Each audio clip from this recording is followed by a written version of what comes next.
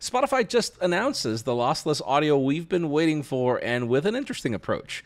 It is finally happening. Spotify is bringing lossless audio to premium users, and yeah, I know it's more than like 4 years after the company first announced it. The good thing, though, is that it won't cost anything extra. The rollout has started in select regions, with more to follow, and once enabled, you will be getting 24-bit, 44.1 kHz FLAC streaming, a major step up from their current quality options.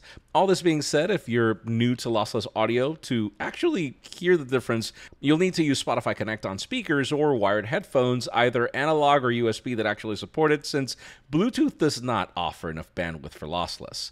Thankfully, most devices from Sony, Samsung, Bose, Sennheiser, and others already support it, with others joining next month. To make it work, Spotify also recommends using Wi-Fi or a wired setup for the best experience.